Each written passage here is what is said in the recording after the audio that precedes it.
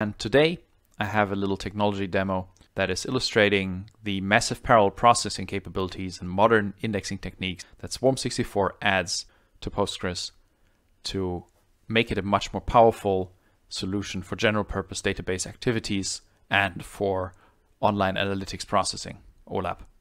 In front of you, you've got a screen. This is a little demo environment we've built. On the right-hand side, you have just standard Postgres. At the top, you have a little command terminal. Then you have your CPU load in blue and your disk read in gray. On the left-hand side, you have the same for Swarm64 DA installed as an extension into a Postgres 12 installation. Both of those servers are exactly equal.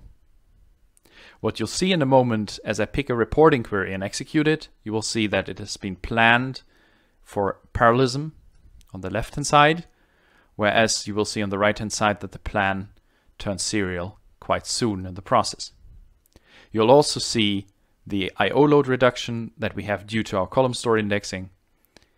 And finally, you will see that the execution in parallel is capable to run this almost the entire query time in Swarm64 case, whereas in Postgres, eventually you will hit serialization bottlenecks. And there's a striking performance difference as a result of all that.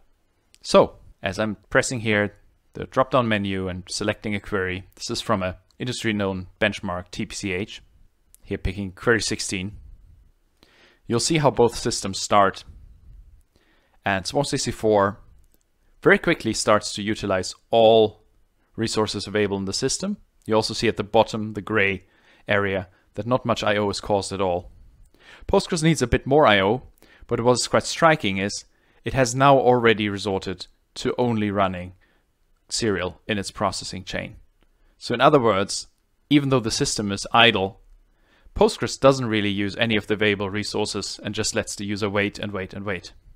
On the left-hand side, you see Swarm64 still utilizing all the resources. It is also already done with all the I/O requests, as you can see. And now the query has completed in 41.7 seconds. On the right-hand side, you're still processing. Just to not make this the world's most boring demo, we're going to fast forward. As you can see, Postgres needed about 828 seconds to run the same query with the same result. The effective throughput is only 130 megabytes versus the 2.6 gigabytes on Swarm64 side. In other words, a user would have waited almost 15 minutes on an idle system for an answer to return.